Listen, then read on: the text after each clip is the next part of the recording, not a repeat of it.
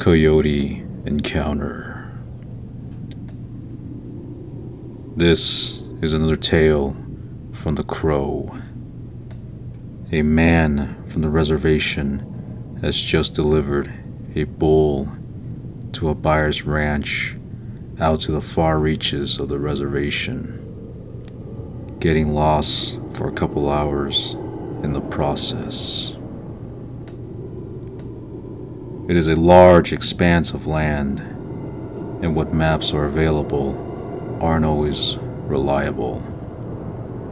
Anyway, it's late and getting towards dark by the time he gets back on the main road towards home.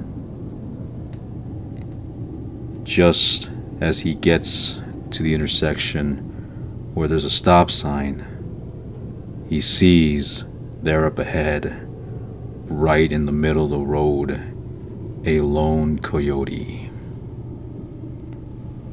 It's just standing there. So before he starts driving, he leans on the horn.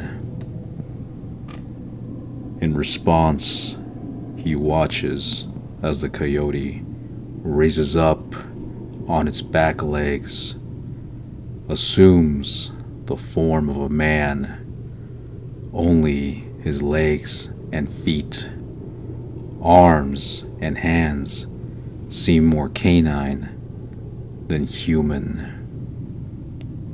and with a spastic gait starts walking towards the opposite shoulder.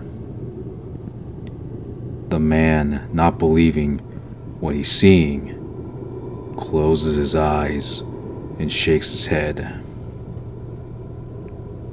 When again he looks, there's the coyote sitting off to the side of the road and looking back at him as if it's waiting for him to drive by.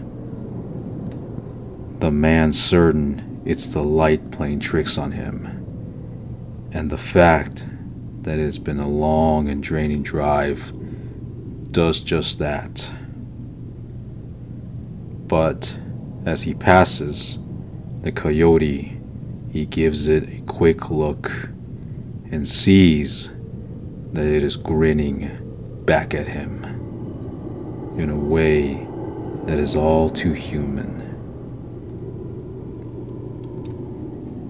Having heard stories of skinwalkers, the man blesses himself, and fixing his eyes on the road ahead, steps on the gas pedal.